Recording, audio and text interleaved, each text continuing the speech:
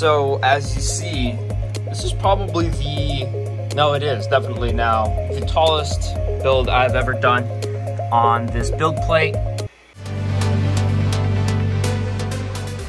Off and to the races we go, guys. It's coming together. Now, first we're gonna address, why is all this nice stuff right here with this crap? So I finished the arm and I showed you guys the progress videos on that. It turned out very nice. I'm proud of myself and I'm learning, and also want to give you guys tips of what I learned. This you saw was printed like a vase going up. This is all of the filament used for supports. That's it. And these guys right here, just a couple of towers, definitely could have gotten rid of. There's no use for them, and I need to watch out for those. They honestly looked and cured to me like fine, or I was just too lazy to delete. I'm going to delete them next time, but there you go. That's pretty awesome. Considerably speaking, all of that. This is some of the other support filament that we have. We keep all the wraps because we use them for stuff inside here. Now let's talk about this. Awesome. So, where are we at? I finished this glove part a good bit. I have the top cover under here.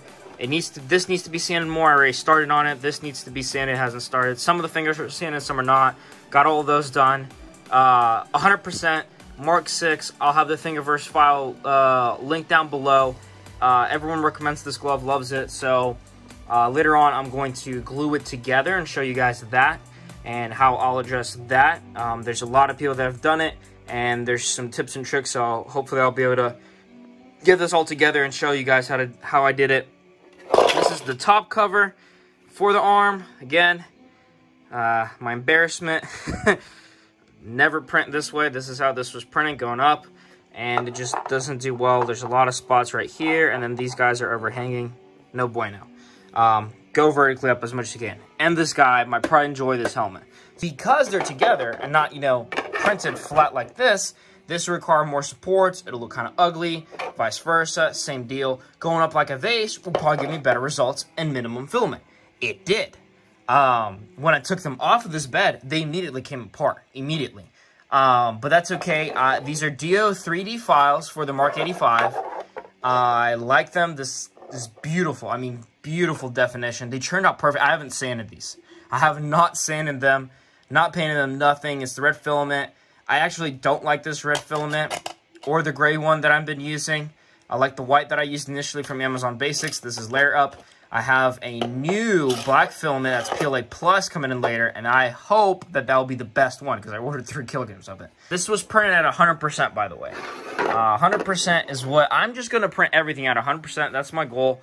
And my idea behind it is I'm going to look bulky and strong like Iron Man. All right. So I put it on. This is what it looks like on me. Bam. Those fingers are going to fall off, but they're not holding it together. Print out 100%.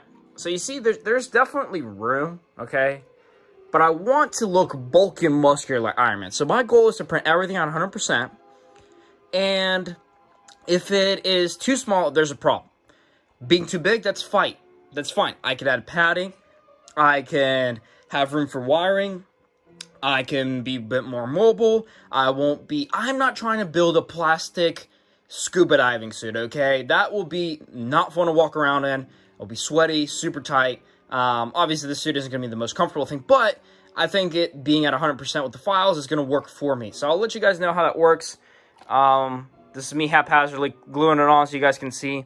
I might have made a mistake. You see right there, that's actually, you know, printed together. I might pay for that later. That's part supposed to be kind of like movable here. So you could, you know, bend your arm. But we'll see. Here's the progress. We got this whole hand. Get that awful part. The head coming together. And just finished, hot off the press, literally as I was filming this, the neck part. I am showing you guys. You see the supports that I did. So, again, I was really lazy on this one. This back part right here is supposed to come off, separate. But the file has it together. And I know I could have split this apart from this guy and saved supports on, you know, this overhang going on all around here. I know that. But this is not that much support. And the time it'll take me to try to split this from that and that, I just said, you know what? Drop it in, print it, let's go. So here it is.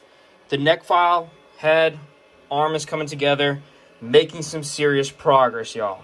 The red does look beautiful. And I mean, the definition that this printer does, this is not even sanded and it looks absolutely beautiful.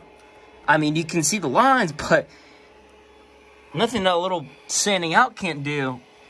Beautiful files by Do3D. I cannot wait. Cannot wait for the whole suit to be finished. I can't wait. But what's coming up in the next episodes, getting you guys a heads up, the printer will be down.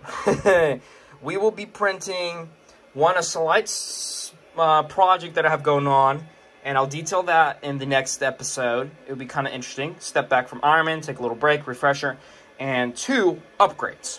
We're going to be fixing the fans, and we're adding Octopi and a camera.